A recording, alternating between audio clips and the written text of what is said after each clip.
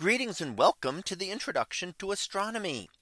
One of the things that I like to do in each of my introductory astronomy classes is to begin the class with the astronomy picture of the day from the NASA website, that is apod.nasa.gov/apod. And today's picture for December 8th of 2023. Well, it is titled Vega and Comet 12P Pons-Brooks. So what do we see here?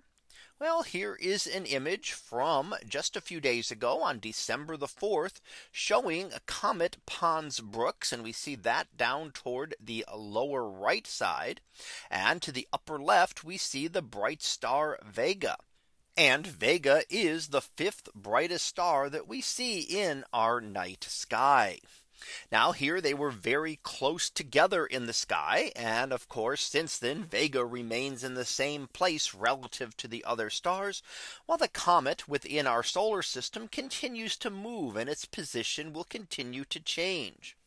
Now, Comet Pons-Brooks is on its way in toward the inner solar system and will actually make its closest approach to the sun in April of next year.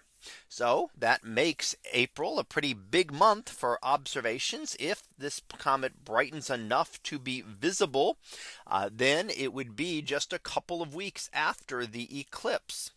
So the major eclipse, solar eclipse for North America, being on April the 8th. And this would be a chance to see a comet if it brightens as well. Of course, we don't know how bright the comet will get. This can vary, and it has gotten brighter recently. So that's a good sign, as we are still several months away from its closest approach to the sun, which is generally between when it is closest to the sun and closest to the Earth, when a comet will appear the brightest in the sky, when it will be giving off the most material. So as material is vaporized off the surface of the comet, it forms that halo around it that we see here, as well as the tails being pushed back by the sun. So energy from the sun will push that material back and will give the prominent tail.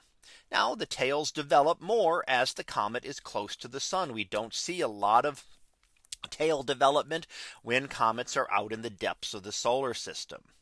Now, how often do we see a comet? Well, for a specific comet, it really depends on its orbit. Some comets have very short periods and come back every few years. Other comets come once every 1,000, 10,000 or 100,000 years and have very, very long orbits. This one is intermediate. This one last visited the inner solar system back in 1954.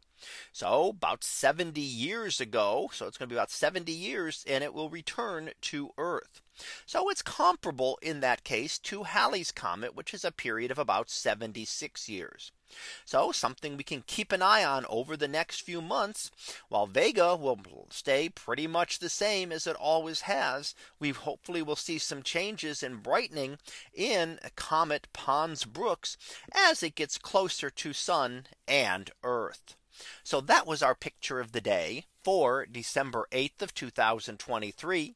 It was titled Vega and Comet 12P Pons-Brooks. We'll be back again tomorrow for the next picture. So until then, have a great day, everyone, and I will see you in class.